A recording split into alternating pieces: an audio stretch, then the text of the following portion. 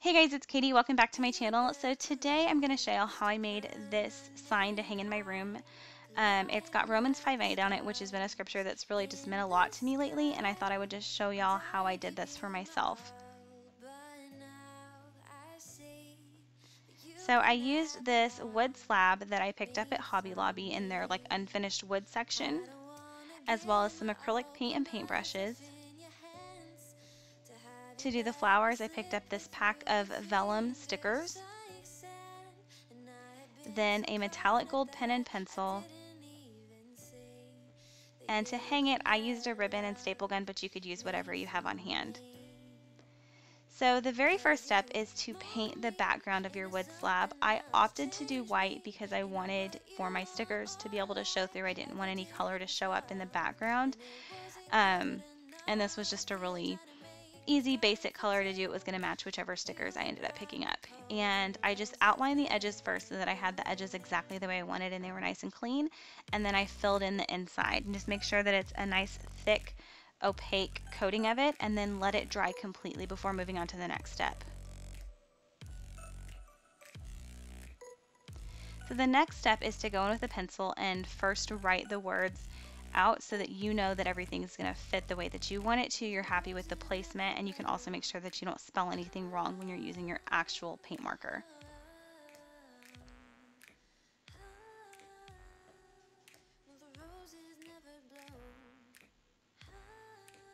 Then after that, I took my marker and I went over the words just one time, tracing over it.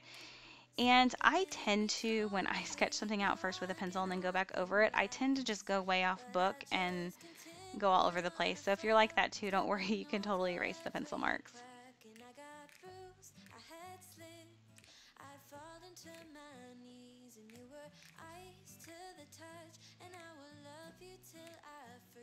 Okay, so then to give it that calligraphy look, you want to go in and darken all of the downward strokes anywhere where your pencil was going from top to bottom in a downward motion.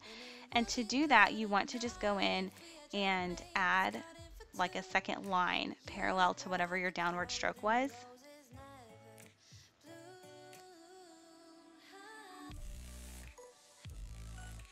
And then after you have all of those lined up, it's just time to go and start filling in those lines. I also at this point just made sure I didn't have any like uneven spots and everything just looked nice and smooth.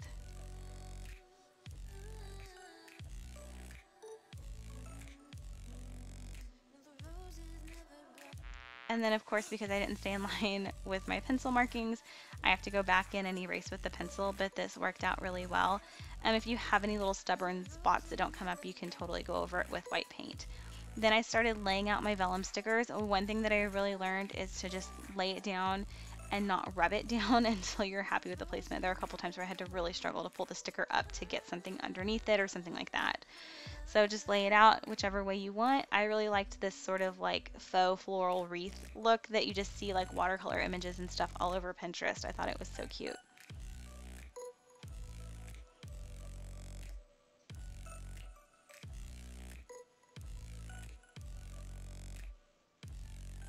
And then I went in and added the actual words Romans 5:8 underneath, and I waited until after I had the stickers on just to make sure that I knew exactly where I wanted it to go and that it fit.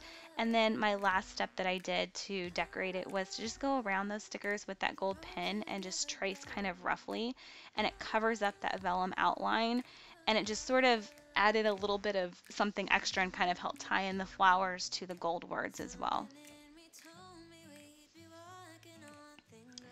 And then after that was all done, I just flipped it upside down and I laid out my ribbon to the right length that I needed it to go and placed it how I wanted it, and then just stapled it in place and just snipped off the extras, and it was able to hang like that.